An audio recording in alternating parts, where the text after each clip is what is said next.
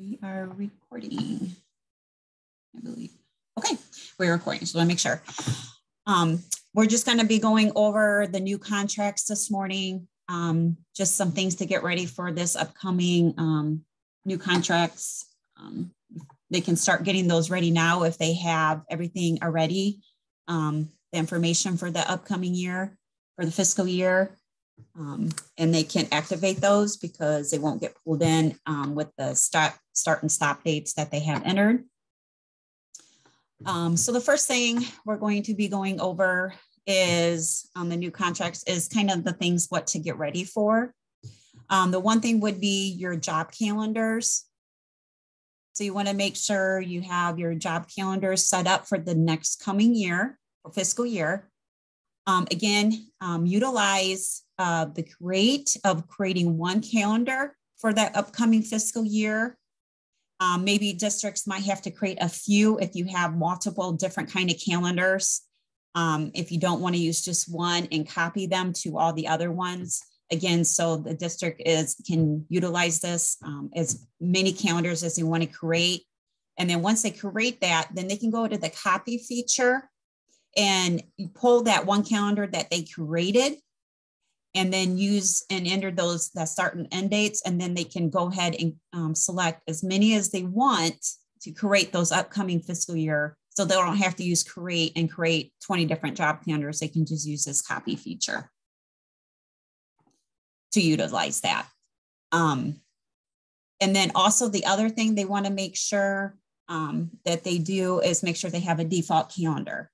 Make sure they don't copy their default calendar into that one they just created with the work days, because that can create some havoc then, especially with ODJFS. So that was one thing that I wanted to mention, to make sure that you have your job calendar set up correctly for the upcoming year.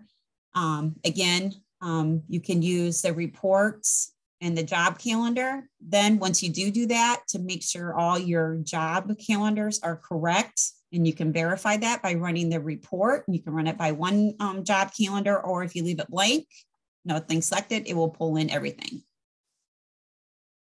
Okay, so just a reminder on that's out there for their use. The one other thing I just kind of wanted to mention, I won't get too much into, is the EMIS. So if you're you're going to activate your new contracts for this upcoming year, and you do this early and you still haven't finished your final L collection, you should be okay as long as those contract start and stop dates are not included in that this previous current fiscal year. So as long as your configuration is still set with your this fiscal year 23. And where is that at? I never find it.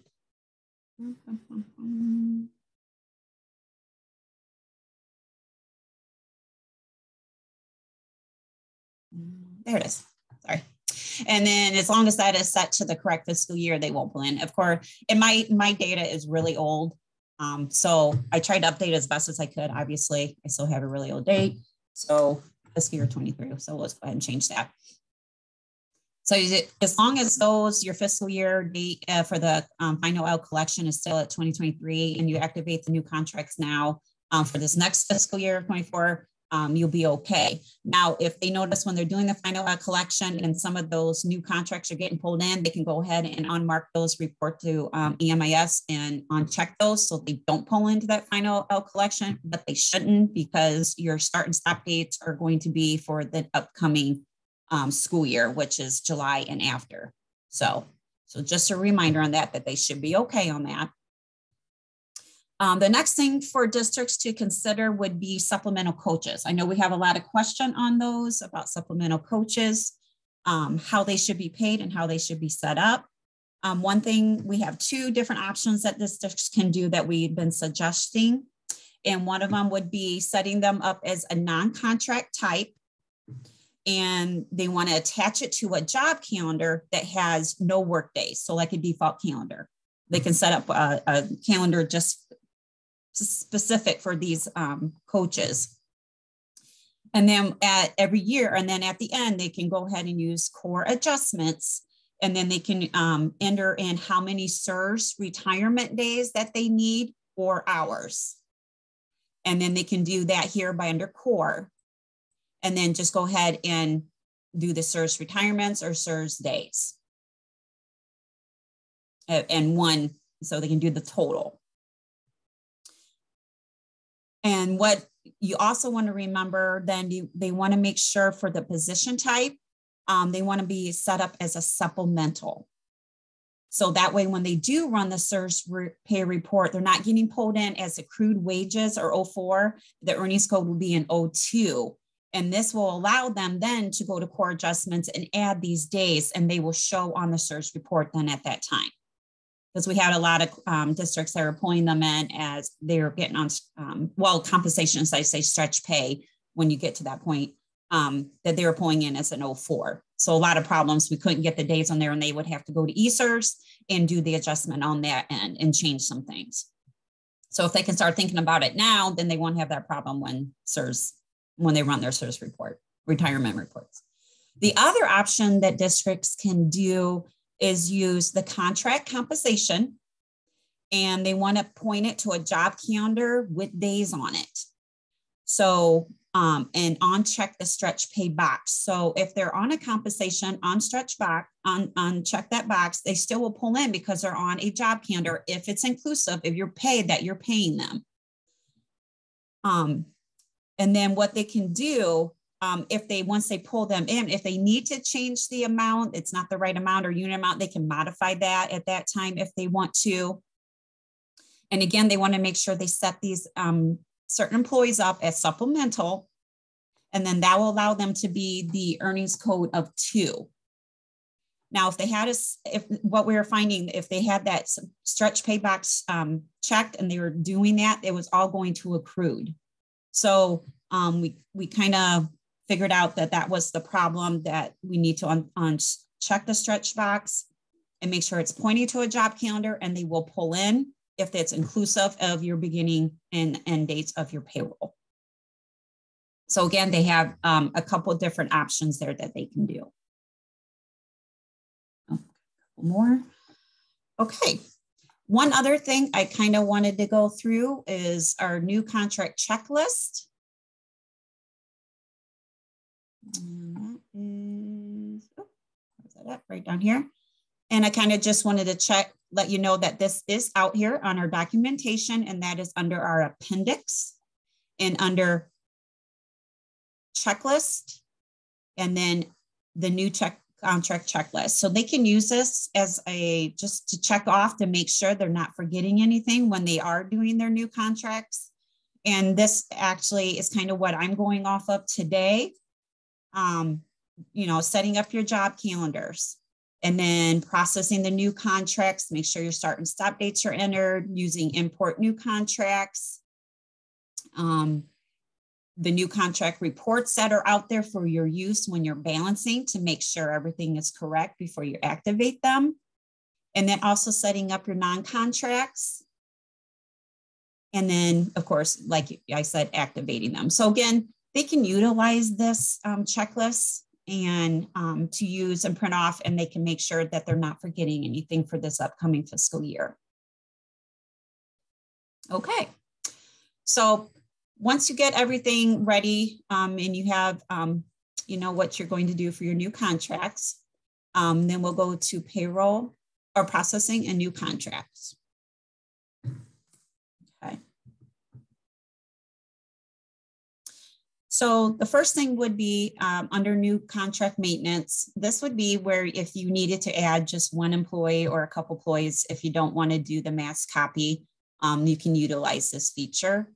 And also, once you do the mass copy or the import, all your contracts will show under here then once you move them over. So to remember, if the compensation is archived, it will not be in new contracts. So just a reminder of that. So I'm going to go ahead and just add one employee. And also you want to remember to make sure you select the correct contract. If they're not archived yet, they're going to show under here. So I have two compensations, but I know I want my fiscal 23 because I'm going to make this into my fiscal year 24, what I'm going to work off of.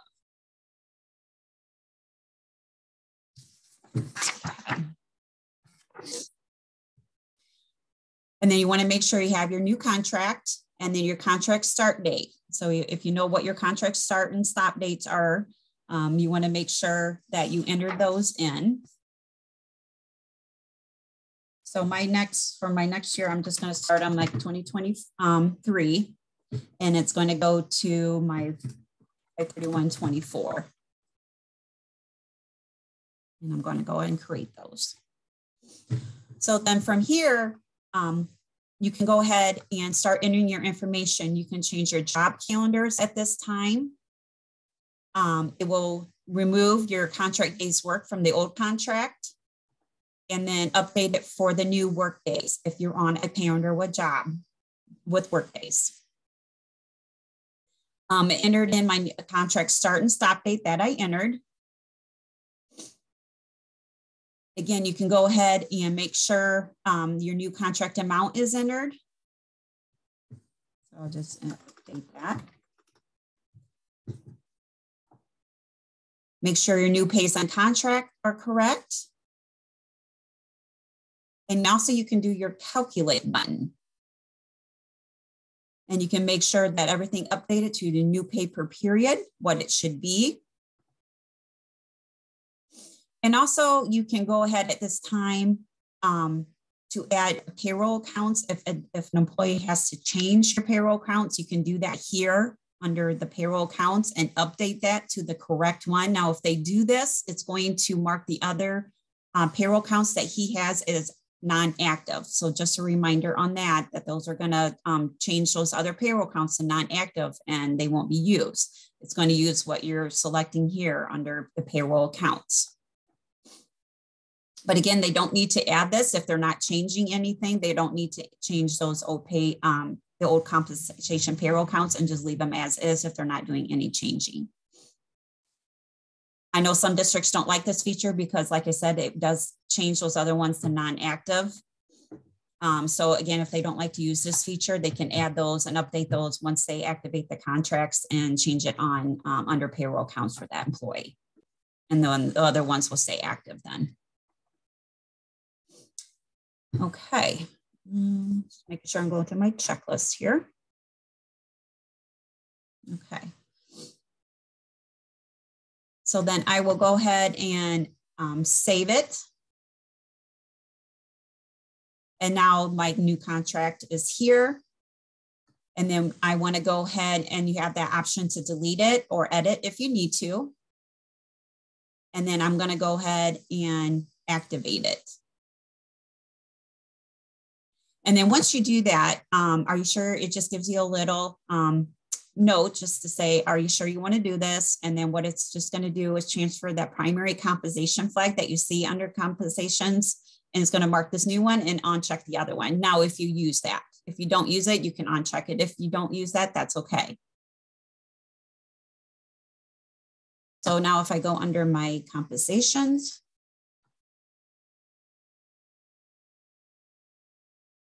for Moody, then I have my new compensation is under there. And one thing I did forget to tell you, I forgot, sorry about that, is to change the label, which I will do when we do the mass copy and the import, but you can change that under new contracts. I did forget to mention that, sorry about that.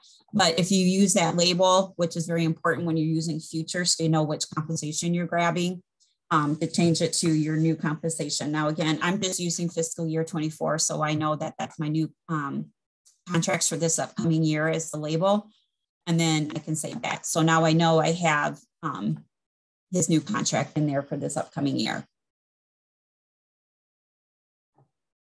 Okay. The next one would be your mass copy. Now the mass copy, you have the option to pull in hundreds of employees if you're big districts at one time. And you don't have to pull them in one by one. So you can bring them in by your pay groups. You can bring them in only active employees, job status, excuse me, inactive or active and inactive. I'm just going to keep them as active because I only want to pull in my active employees at this time. You also have the option to pull in, include, oh, sorry, I saw Heidi just had a question. When creating a new one, like, do you suggest using the clear option first prior to entering new information? Sorry, Andrea, I sent that question in when you were creating from the copy feature, a brand new one. So sorry, that's been sitting there for a little bit and it's okay. I'm sorry. Yep. I didn't see that. I'm sorry. Which one, on the job calendars are you saying, or on where? No, honey, back in right there in new contract area, when you go back to maintenance and you do copy. Sure. Yep. When you do the copy feature, because I'm not seeing on the documentation where it talks about that clear field, but we've been using it out of habit. So go ahead and add your employee here. It's not until you actually bring them in. I'm so sorry. Oh, that's okay. I'm sorry. I didn't see that earlier. I just happened to glance over. Like that. And I'll just enter a date real quick. So oh, you mean this. I'm sorry. Yep. Okay. They're the new contract fields. Gotcha. Yeah. They can use that also if they want to. If they want to make sure that all those fields are clear before they start, they can do that. Okay, thank you. Yeah, we just related that back to Classic, you know, when you did the clear in Classic, because sometimes it got rid of some junk, especially if they had a mid-year change. So mid-year change, correct. Yeah, sorry about that. Yep, I didn't even think about the clear option there. So thank you. No, that's okay. We wanted to make sure it was still valid. Thank you, dear. Yep, it's still valid. Yep, you can use that as the clear of if you don't want, like you said, any other options in there at that time. And then you can start building it from there. Can I ask what that does clear? Does it say that in the documentation, what it actually clears? You know, I'm not certain if it does or not. That's okay. I just want to. I will have to double check exactly what that, because I don't think it does. Actually, I don't think we even have that in there. So I will make sure. I'm going to write a note for that. Thank you. Yeah, I agree with Heidi on Classic. We always use the clear when we're doing the type new contract so that it wiped the amount paid, the accrued wage, wiped everything off the screen, the earnings, the everything, and you started with a blank slate. Yeah, because I saw that the FY22 was still in there. I was just wondering, is there like a specific? Thank you. Let's check here. Oh, I have a couple of them out there.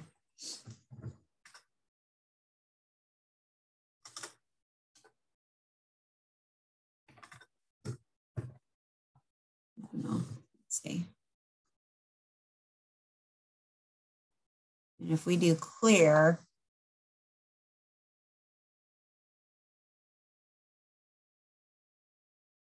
it clears like the contract amounts, it looks like.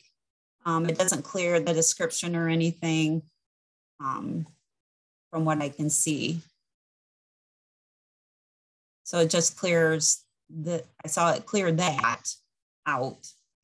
So what I'll do is after this, I'll run tests and then I'll put that in the documentation of when you click on the clear, exactly what that is updating. Thanks. You're welcome. That will be helpful. Okay. Okay, so she said, so if I calculate, I don't have anything in here. Let's see. Let's try that. And calculate, and then it calculates that. And if I click clear, yep, it just starts it all over. So what it's calculating. Okay, so I will make sure I add something in the documentation on that if we don't already have that. So, all right, thank you for bringing that up. Appreciate that. Okay. Any other questions? Okay, we're all set. So we'll go back to mass copy. Then what we want to do, this you can select, like I said, including archive compositions. You can include archive employees if you want to. Not sure why they would want to do that, but that we have that option, or if they have to. And then also select by pay groups. So if I'm going to select my one pay group of Violet, and as you can see, I have a lot of different dates in here yet. And I want to make sure I only include, include these compensation active dates. I want to include everybody that is from 8/14/22 on. So I'm going to put my date in as 8/15/2022. So now it pulled in just those employees that I want to show in my spreadsheet to have that date of 8/15/22 to 6/1/23, because I'm going to build my new contracts for fiscal year 24. So you can include compensation active as, you can use that. You don't have to, but you can if you just want to get those employees that you just need in the spreadsheet. Okay. So then you can enter in your new start and stop dates here at this time. I was testing before we started, and if you leave it blank, I noticed what it does. It looks at the previous stop date of this contract here, and it enters in the day before. Because I was kind of testing it, what would happen if you just leave them blank, and it entered my my last day of the stop date. Because that was my last date of my contract, or on my work days on my calendar. So that's kind of what it was looking at when I was leaving those blank. That's what the start date was starting as. So I'm going to go and enter in contract start date.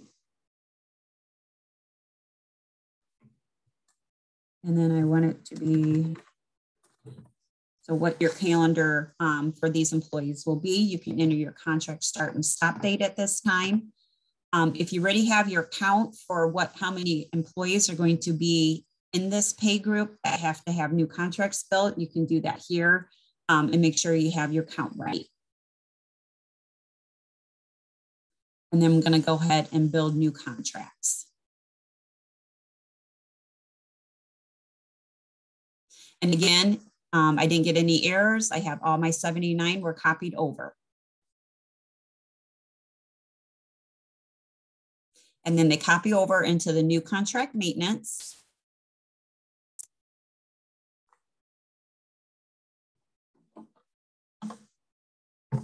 Okay. So now you have your contracts. And then from here, you can go ahead and start selecting employees and updating them one by one to update what the new contract amount is. I'm thinking everybody, districts are probably utilizing the import feature of new contract, because you can do that all in a spreadsheet, import them in, and then it's all done. And then you just activate them. But if your districts don't utilize the import spreadsheet, then you can go ahead and update them one by one on here and update what you need to do. And again, like they said, you can use that clear button and that new paper period. Everything gets removed. The unit amount somebody had just put on there, that was another one that it gets cleared. And then they can go ahead and start entering their new contract information.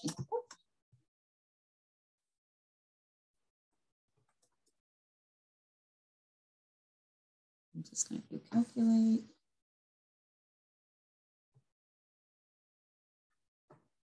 Okay. All right. So you just want to make sure your start and stop dates are correct. And then go ahead and save it.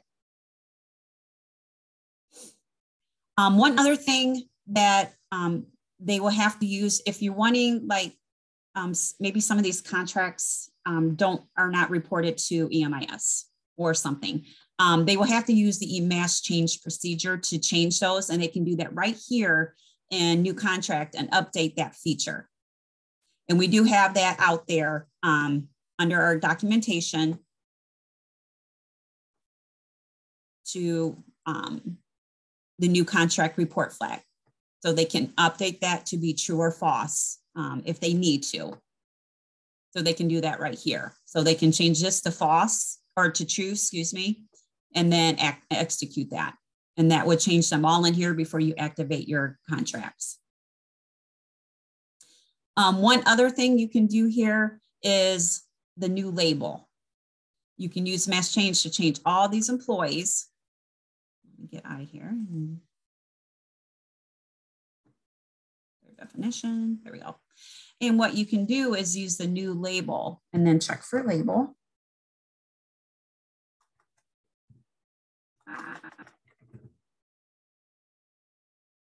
I'm just gonna find it.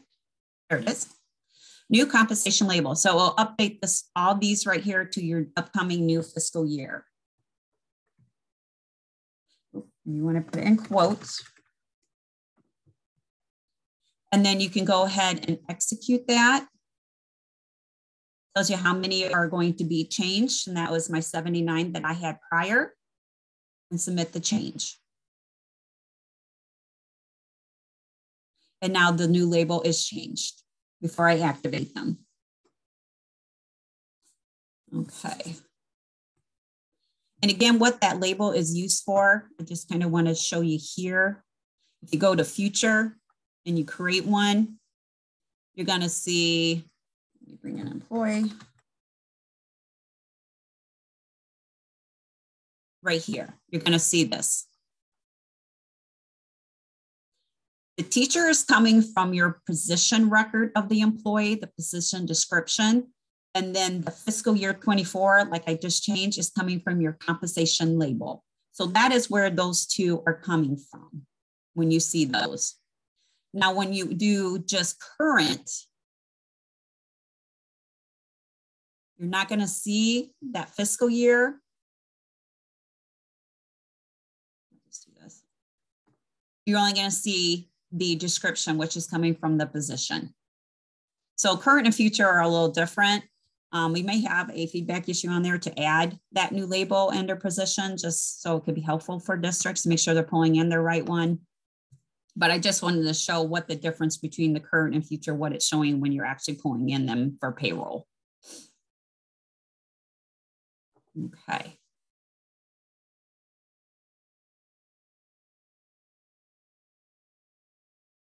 Okay, so once you have all your teachers updated for this upcoming fiscal year that needs to be changed, then you can utilize the main activate. You can click on this, select everybody, and activate. Okay. I just want to mention, if you are a huge, if your districts are huge and they have thousands of employees and they're activating, they got to remember when they're activating, they can only select 1,000 at a time. It won't activate more than that at a time. So just a reminder on that, that they, that not all of them will activate. If they select them all and they have 2,000 selected, they can only do 1,000 at a time. Okay, so I'm just going to go ahead and activate these. And again, you have that option, 79 contracts, and you can transfer that primary position flag at this time.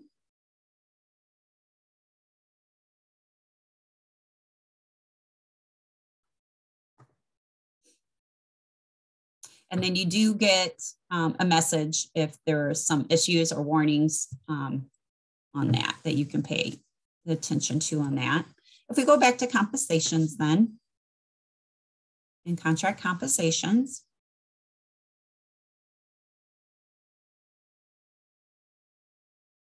Oh, Heidi has a question. I have a question on stop dates before you push through. Okay, go ahead, Heidi. Hey, sorry about that, Andrea. No problem. I noticed, and we just want clarification because we've been teaching it one way. So we just want to make sure you had teachers there that were starting mid-August this year. And we're just talking about stop dates. Like we understand that the start date has to be inclusive of the pay period to get brought in on those. Correct. Stop dates. I noticed on your teachers, and maybe it was just a date you were using just to push them through. We know that that has to include the last date on the calendar, obviously. However, we were under the impression, and maybe that has changed, that that stop date also has to be included on the last pay for contract pay period. Okay. Yes. Okay. Yes, it I does. just want to make sure, because you were using that hasn't changed. Okay, good deal. I just want to make sure. Oh, maybe something's changed and I missed it. Okay. Nope. Nope. Teachers, if they're working through the summer, then they're going to have to make sure that they include those dates into their, you know, what, 4 July, pays August. into August. Now, if they're just maybe secretaries that don't work during the summer, or school bus drivers, again, their stop date's going to be different. Sweet. Okay. If they don't get paid over the accrued months, if they're just getting paid, or maybe treasurers that work the full year, you know, then they would have, So nope, that has not changed. Yep. Okay, good deal. Thanks, Andrea. Sorry You're for the welcome. interruption. Yep. Okay. And then I just want to go back to my compensations. And then you want to go ahead and and you can search for all those new ones that you just pulled in.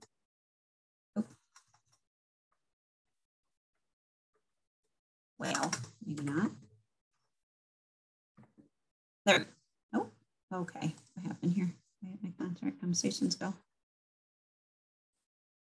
Did I put fiscal year 23 and not fiscal 24? Maybe that's what I did.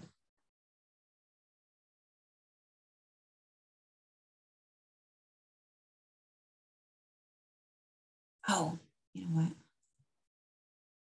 I'm using description and not label. Sorry about that.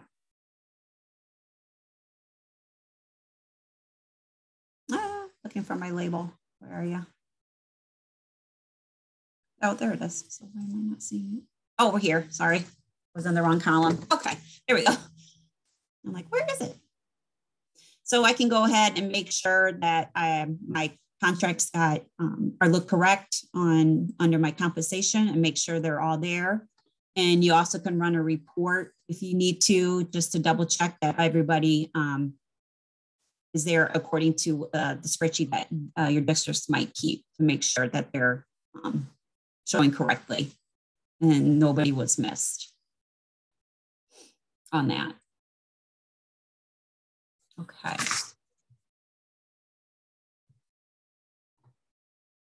Okay. All right.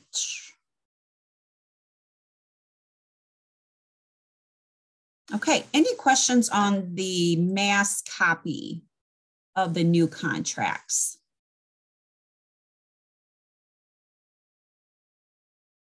Okay, the next thing we will be going over is just the importing of new contracts.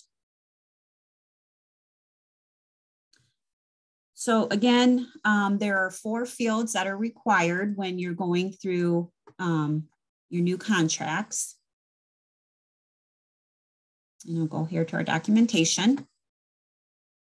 You need to have your employee ID, job number, contract type, and then the new compensation label. And again, this is only required if your districts have more than one compensation for a position, which probably most of them do now since they've been on redesign for quite a while. So that compensation label is going to be very important. Okay. And then down here, I just want to show you, this is where your fields would be for your heading names of your new contract. And we have it in black here, which are highlighted, which in the black that need to be in the spreadsheet. And again, you just want to make sure that to pay attention to the header fields and make sure these are correct, because some of them are uppercase and lowercase. And if they're off by just one, it can really throw your spreadsheet off and cause errors. And making sure that your data that your input are all case sensitive. So I just want to remember on that. So here in our documentation, we do have a new contract compensation worksheet that the districts can use to start to pull in all those employees that they need. And update it right in that CSC report. Now I already moved over my report and saved it under my reports. And I have my new contract compensation worksheet ready to go here. So we'll go ahead and open that.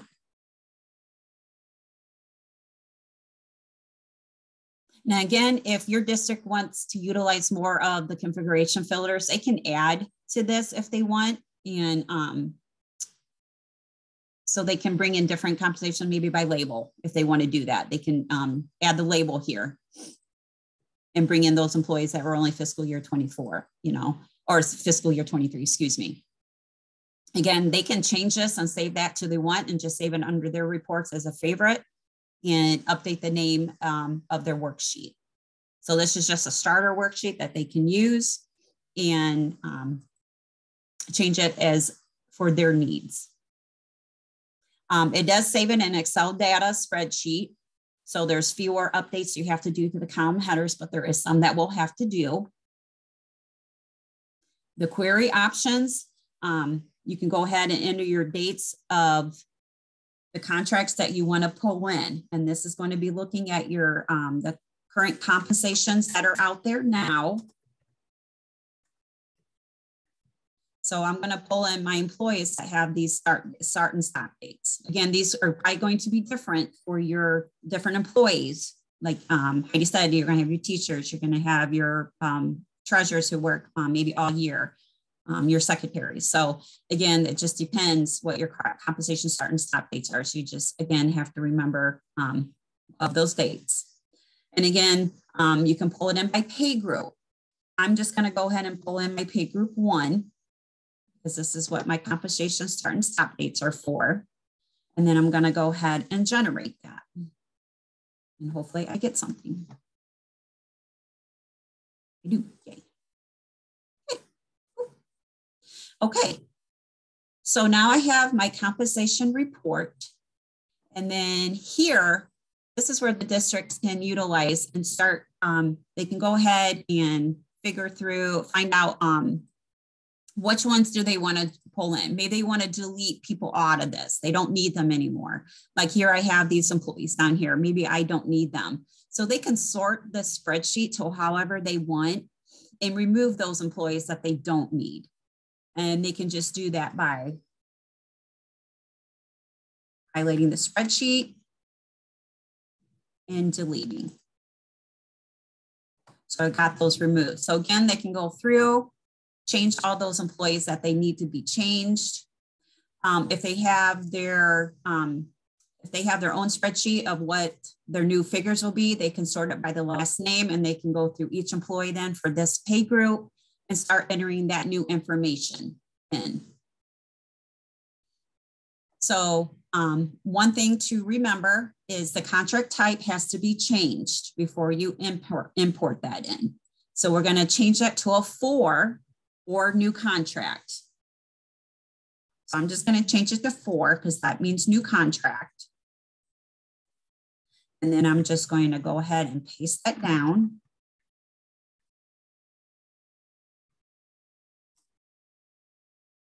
And paste in. So now my contract type is all my 4, which means new contract. So when I import them in, the system knows that these are all new contracts. And the next thing you can do right here is change it over to your compensation label for this upcoming year. So I'm going to change that to a 4. And I'm going to copy that.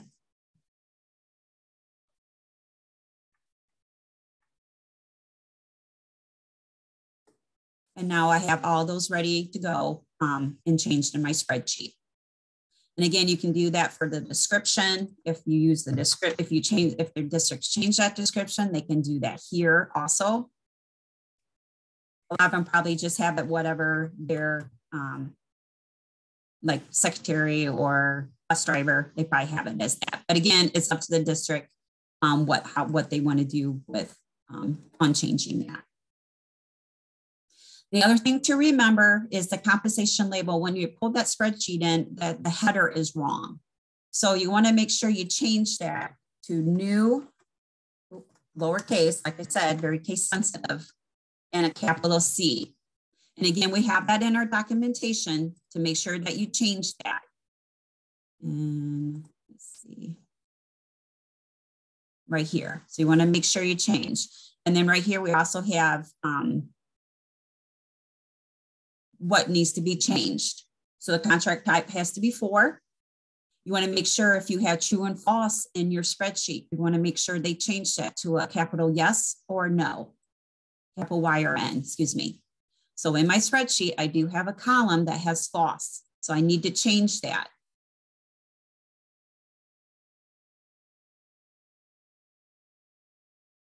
Actually, this is an older one because I just noticed we do not have that unit amount manual calculation mode anymore. So I want to make note because that is outdated on our documentation. So I will update that and replace that. So I'm just going to delete that out. And there's that one too. Those should not be in there.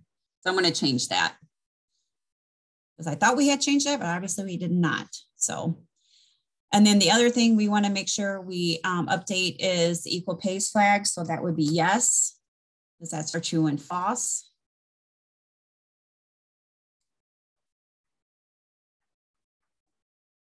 And paste. Okay. So I want to make sure that everything else looks good.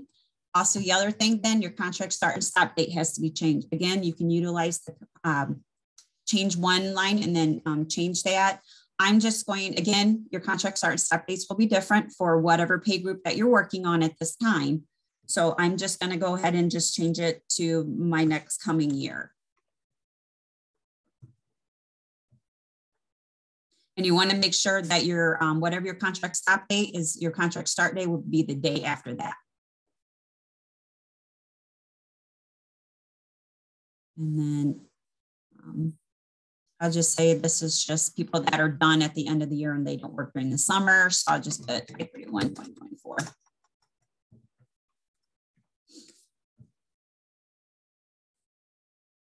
And I'm going to copy that down and paste that. Same thing goes for my contract. And paste. Okay. So now that was really the only header that needed to be changed was that new compensation in that change. Then after you have all your manual changes done, you updated all your pay per period or the unit amount, excuse me, the obligation. And then you can go ahead and save that. You want to make sure that you save it as a CSV.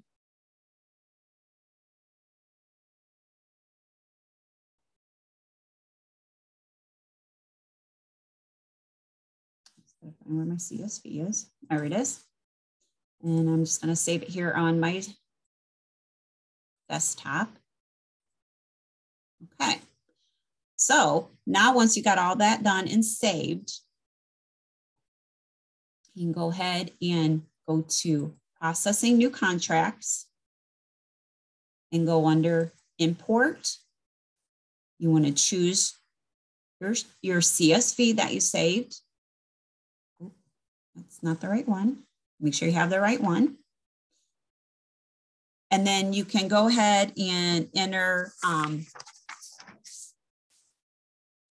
let's see, make sure I see where I'm at in my notes here.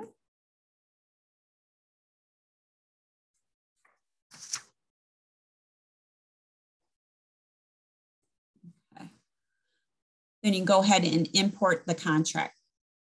If you have multiple, if you want to enter a date, you can do that. You don't need to. If you want to import everything that's on the spreadsheet, you can go ahead and just click on import and it will import everything that's on your spreadsheet. And I got no errors, so that's a good thing. And then what that does is take it over to new contract maintenance.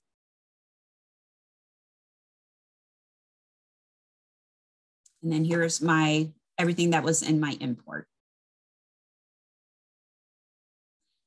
Once it's here, we have a couple different report options that you can run. If changing, you can check their payroll accounts and what is currently what the payroll accounts are for each employee under this. So if you go to SSDT new contract payroll accounts, you can see those out here. So if you go ahead and click,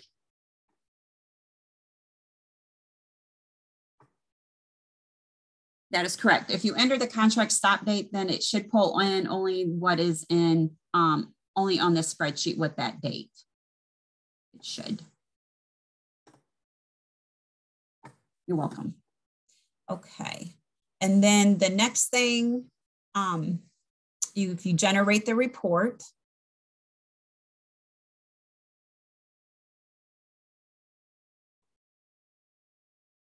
then they can also do a double check here before they activate them. They can make sure that everything looks correct and it's going into the correct account if need be.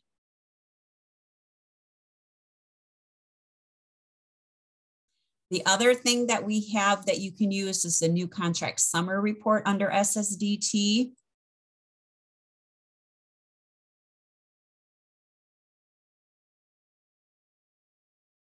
And then this report just shows a summary of the employees. So they can go ahead and go through each one, make sure that the contract obligation, the days are correct, hours, if they're stretch pay, they're pay per period, another check to make sure. And it also calculates it at the grand total at the bottom. So if they have a spreadsheet that they have on their own, and they can make sure that matches to what they have for that pay period. Hey, Andrea, I'm sorry, I missed it. Is that a report that can be done by pay group, or is that something we would have to modify? You would probably have to modify that, yes. Okay. Thanks. So if you go under report and then go here, you can add that. Let's see what it is. And then you go to configuration filter and add your pay group.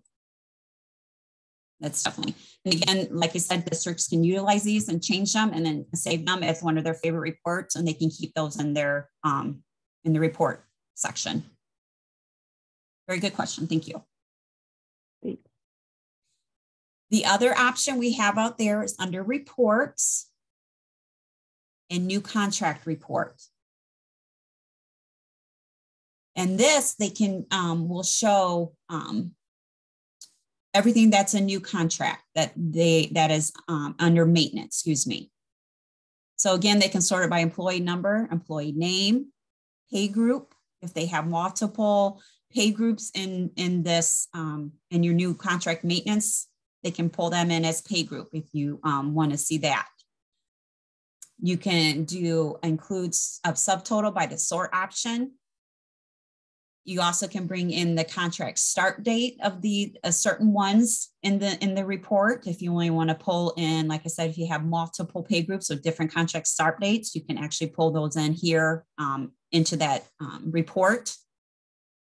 Or you can pull in employees if you're doing certified and classified in the new contract maintenance. You can pull in all your certified, check those, run another report, pull in all your classified, check that to make sure that balances for your classified. Or you can pull in by selected job calendars and also pay groups. So right now the default is set to pull in all pay groups. So again, if you don't want certain pay groups, if you have, like I said, multiple and under new contract, you're doing 5 different pay groups, then you have to make sure if you only want to pull in that one pay group, then you're going to have to make sure you just deselect all these and pull them over and then select the ones that you only want to pull in. But if you want to pull in everybody, you have that option to do that. So go ahead and run that.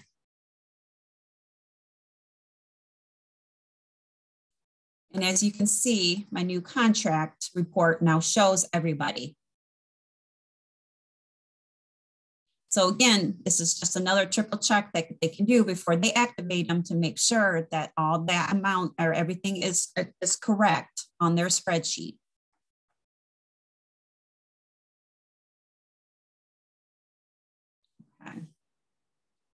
So it'll be a good thing if they can utilize them, maybe save them a little headache in the end when they're starting to run pay and they notice things aren't right in the calculations. So they have all those 3 options that they can use to get their totals, because the summary report and then the new contract pay account also has it subtotaled by grand total.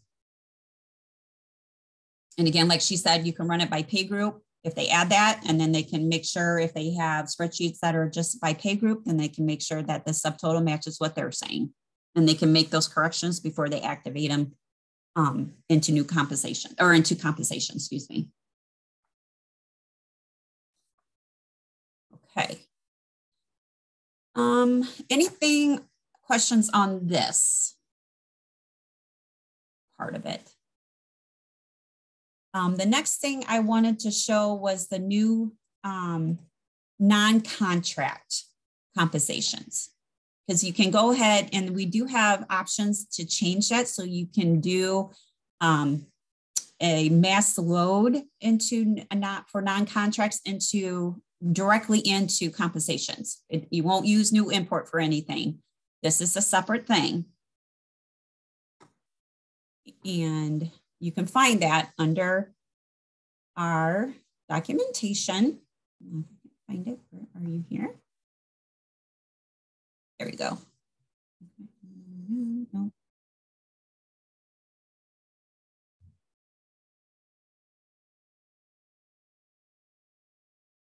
Well, thought I had it. Ah, there it is. Sorry, couldn't find it. So under in our documentation, we do have where you can create the non-contract compensations. And we have the available spreadsheet here that you can download and use that to update. It will pull in all your employees, and then you can from there remove employees that don't need to be on it or changed. So again, I already saved this to my desktop and brought it into my reports, imported them in here. And then now I have my non-contract.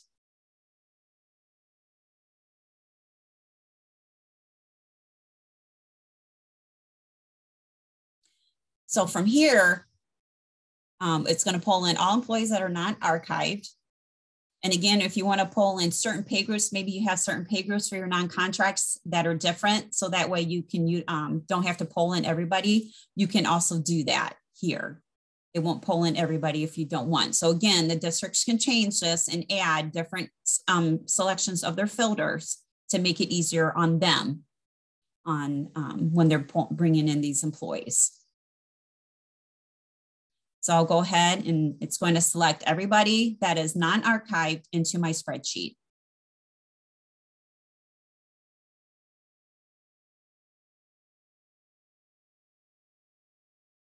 Okay, so here is my spreadsheet.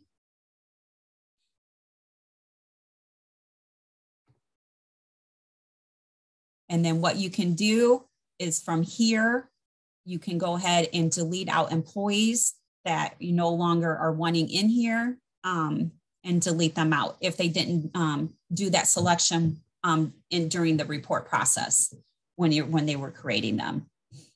Again, I just wanted to show you that using this, then they can use, update everything that they need to at this time and change those, change their information over. And again,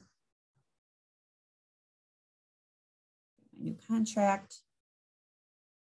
And then when they do import, they want to use the mass load compensations. So if they have questions on those headers, they can go to the mass load documentation.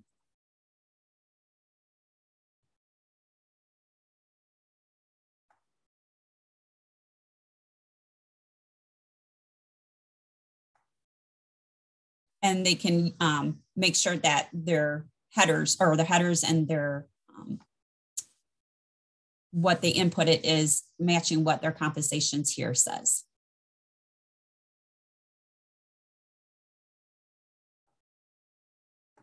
Okay.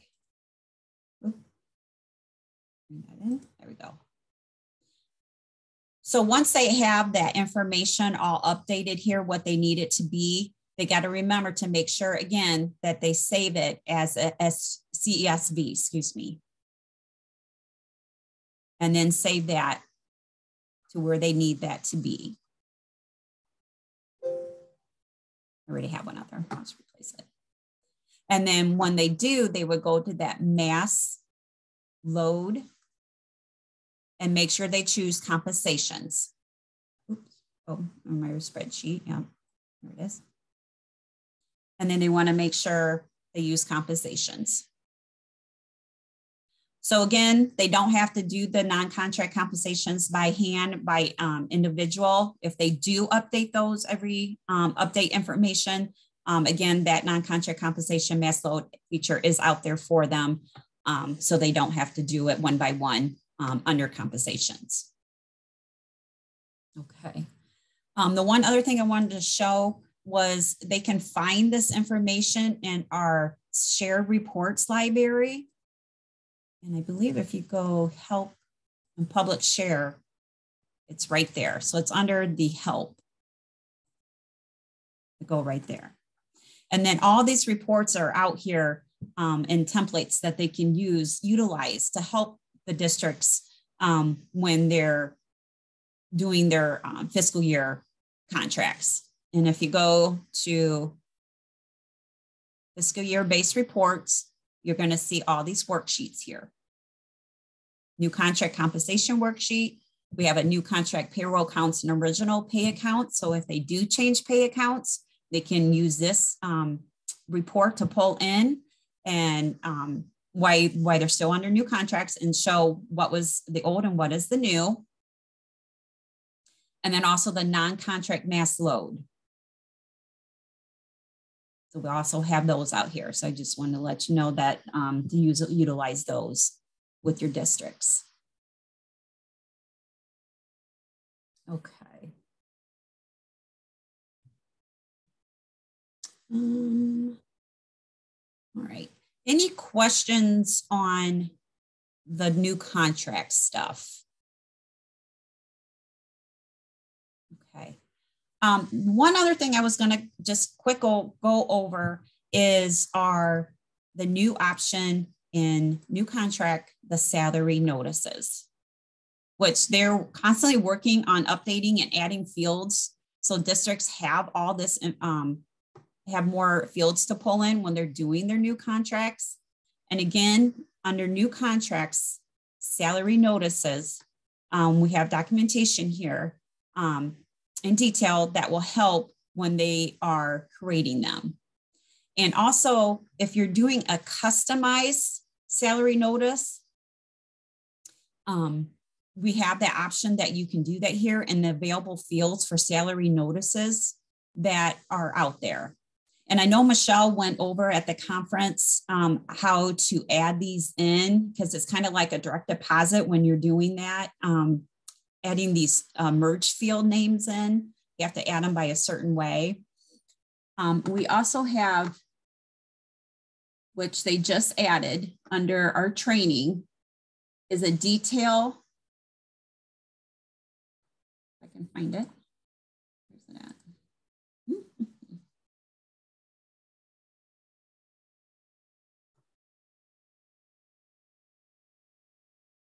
ITC training. There we go. She just added it under today's the salary notices, and it's a YouTube video, and it goes to shows them directly how to create a custom salary notice and how to add them. So that was just added yesterday. So I just want to let you know that that is out there under our training and registration.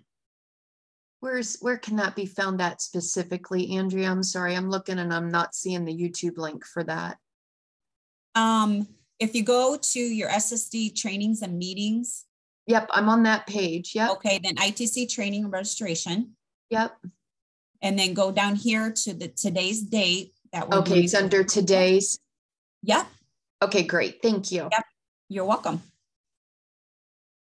So I think that's going to be very helpful when you're trying to create custom salary notices for your districts on that. So if I'm just gonna like create a salary notice, I don't think I do have a default one. So I have my default one. I have a salary notice for 2024 that you can select and that I'll select. And again, you can enter in your contract compensation. You can enter in your appointment types for employees to create. I'm just going to select those. Let's see. I think if I generate, let me see. I might select everybody.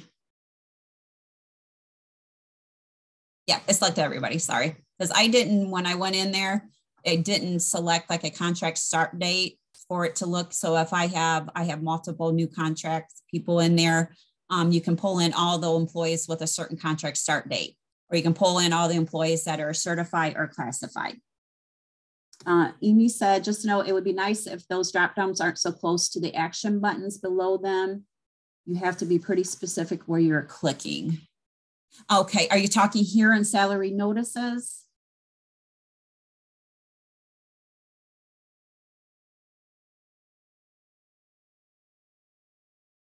To the action button. I wasn't sure, are you talking about the salary notices, Amy? Yes, the from button has a drop down. Oh, gotcha, here. So you want to, move this so it's kind of not on top of each other, you're saying? Okay, gotcha. Okay, all right, thank you. I will make note of that and I can do a feedback issue. Just kind of change the way the screen looks so it's not on top of each other. Okay. Andrea, I saw that the per pay period is now an available field, correct, on the salary notice? Let's see. I know we had some coming up. I think today we added some more, actually. Is it in today's release? Okay. Yes. Yep, we released, let's see.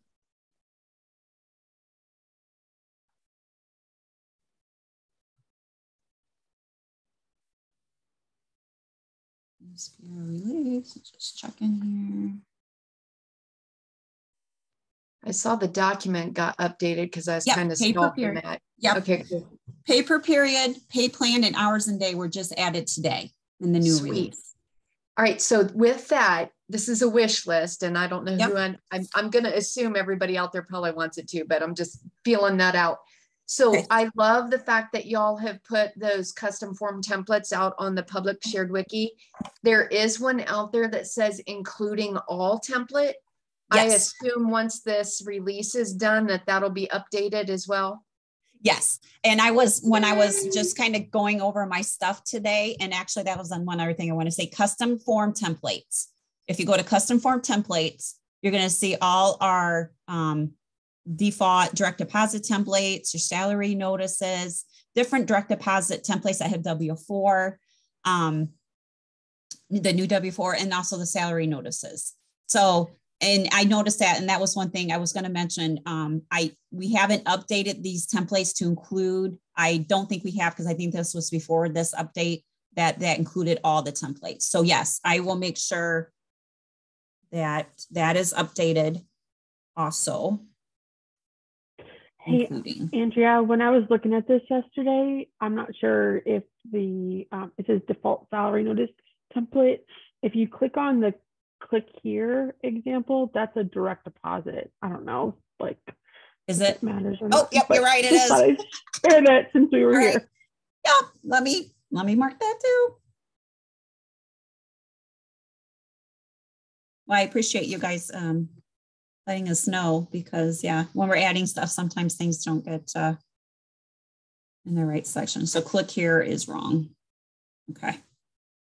Saying direct deposit. Okay. Cool.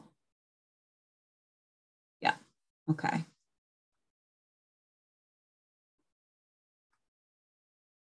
Yeah, and we have not updated all these yet, I believe. So we'll go ahead and get those, make sure that those are all updated. and brought in correctly.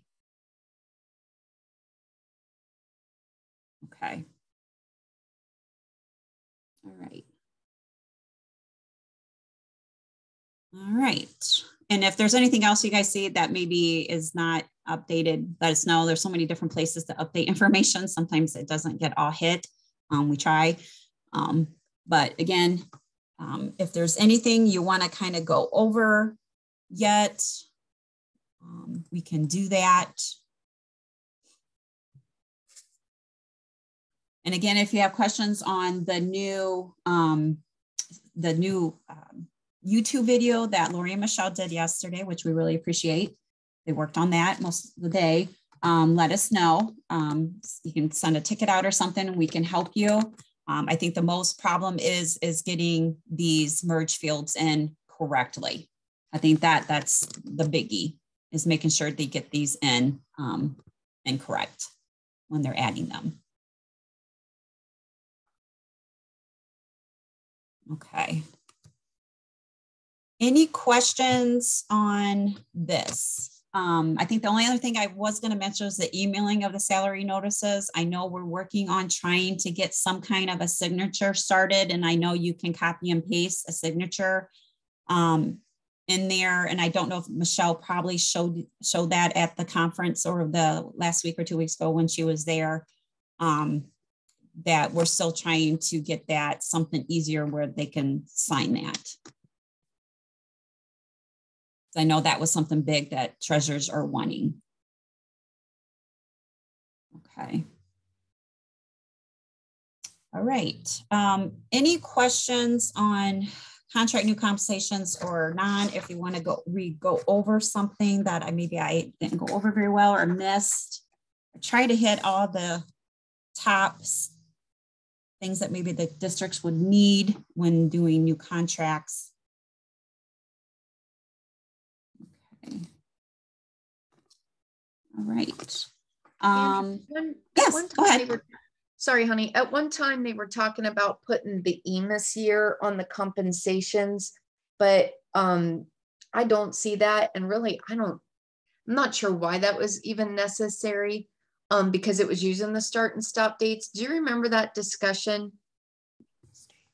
On the salary notices or in the compensation itself? On the compensations themselves. Remember there was discussion, and maybe it was just with the steering committee and prioritization, that they talked about putting the EMIS year on the compensation itself. It's not there, and I don't want to open a wound if it's not necessary, because I know it's still looking at the start and stop dates for pulling EMIS against the EMIS config and system.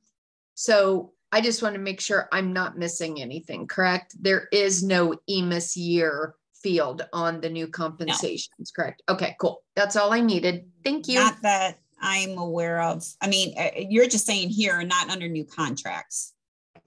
Well, right. I'm seeing on compensations altogether. There was okay. Yeah, because that's on the position side of it. Yeah. Okay, cool. Thank you. Yeah. Yeah. And I have not heard that they were adding that or changing that. But I can see if there's a JIRA issue or feedback issue open for that.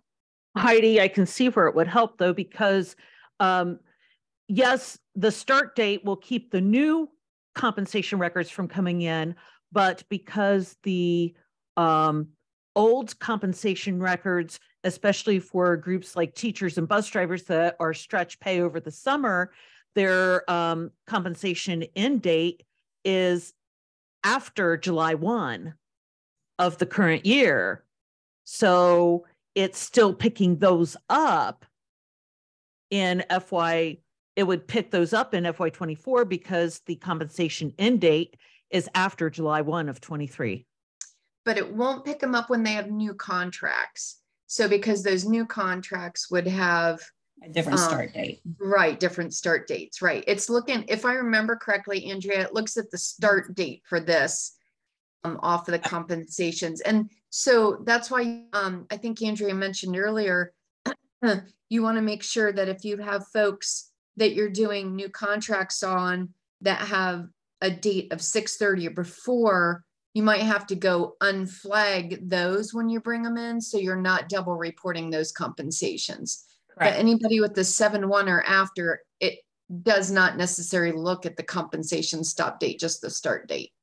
But it is still pulling those in because I have a district that has last year's compensation records that are still marked as report to EMIS, and it is still pulling those in. And what is their dates on, what's their start and stop dates on those? 8/1 to 7/31. So they ended 7/31 of 23, and the new one started 8/1 of 23 or 22. Okay. I'm 7/31 of 22. The new one started 8/1 of 22, and both compensation records are being pulled in. Okay, so then in that scenario, this is probably where you're going to have those on. If they're going to activate those before the final L, then they're going to have to uncheck those report EMIS facts so they don't get pulled in, because you're right. Because at 7/31, it's still looking at those start and stop dates. Yeah, because I was under the impression it looked at both start and stop dates, not just the start dates.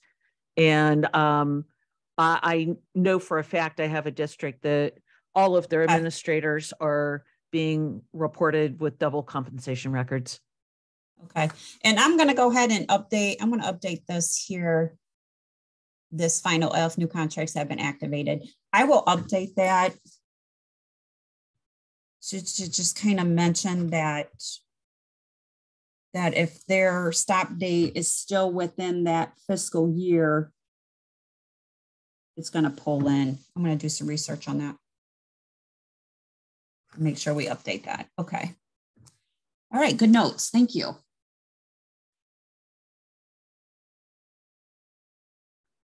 As we try to add as much as help as we can in this EMIS documentation, how the collector pulls things in, because it's a lot. There's a lot that the data collector looks at. And we try to document everything so it makes it easier for districts. So anything that you guys have helpful that you see on your district's end that they're seeing, definitely please let us know and we can add that so it gets caught. Because I don't see the data collector side of things. We have Andy, which is really good. He can help us with that, and he can run things through the data collector if we need to. So I appreciate your help on that. Okay. Okay.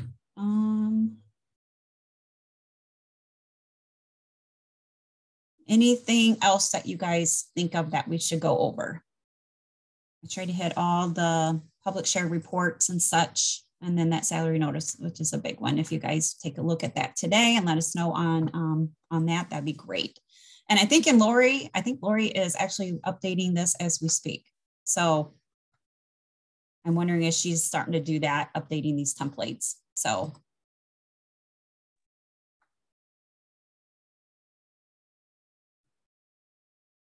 I think she's starting to work on that. Yep. She is. So she must be on here. So she must be hearing me. So, yep. So these are getting updated as we speak. So that should be good. Thank you, Lori. Yay, thank you, Lori. Okay. All right. Anything else that we can want to go over today? I think the next time we meet is, let's see, ITC training. Is April 28th, but that's for USAS, and that is for the reward transfer and advances option. And then we have our April release recap, which is on May 5th. And then we'll start getting into fiscal year end meetings. It's starting here in May. So, okay. If we have no other questions, thank you for joining us. I appreciate it. I hope you have a wonderful weekend. And we'll see you on the next Fiscal with Fridays then. Have a great day. Thank you. Thank you.